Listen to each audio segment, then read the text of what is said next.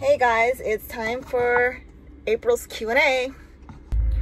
So the first question I get a lot of is, who's taking my pictures? And you're looking at her. As you all know, I travel solo, so I don't have anyone following me around taking photos and videos of me. So you're looking at the person that takes my photos. I take it with my iPhone 11. Yeah, I don't have the iPhone 12. And a timer and my Gorilla tripod. So I figured out I should probably just take my phone off the tripod and just show you, since I've recorded 2 full videos with it and never pressed record.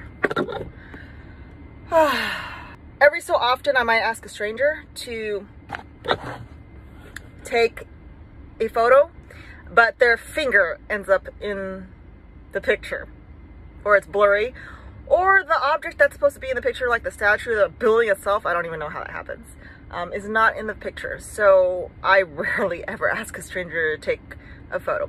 And once in a while it will be a friend or someone I know that will take the photo. So yeah. Did I mention that I'll use a rock, a tree branch, a tree, I'll prop it up against something, because I've propped it up against many things to take my photos. The second question I get a lot of is, will I do a van tour? And I did do a van tour for you guys.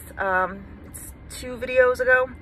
I used my phone, I walked around with it. I know I wasn't in the photo again because no one is taking a video of me. That's my train of thought. Oh, so yeah, I did a van tour photo, and I will provide a link to my YouTube channel so you can watch it. If you don't like it, just let me know. If you don't like any of my videos, if you, whatever. I mean, I know people could be mean on the internet, but I'm not popular, so I don't really get anything hateful yet. Not to the popular part, to the not getting anything hateful yet. Question number 3. Here we go again with question number 3. I don't remember what question number 3 is. So I didn't get a 3rd question for this month.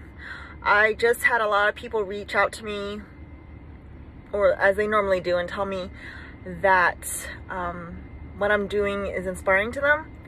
I have veterans reach out to me and letting me know that they felt the way I felt through that they've responded to my posts on Instagram or my public Facebook page, and they say that what I've written really resonates with them. And I thank you for that, because that is my small way of connecting with people. I am quite isolated sometimes, sometimes through my own choice, but just there's certain things in my life that have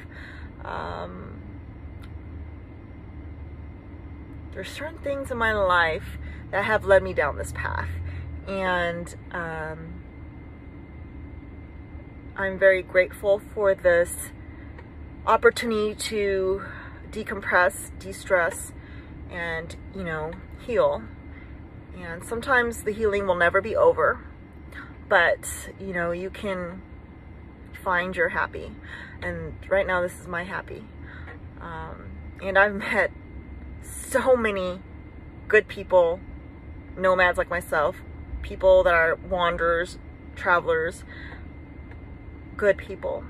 And I just want to say that I'm so thankful for these big and small connections, and I'm very thankful for the opportunity to do this. I know not everyone has been able to do this, especially with COVID and the things that have been happening this past year. And I just want to, you know, send out those positive vibes and energy and let you know that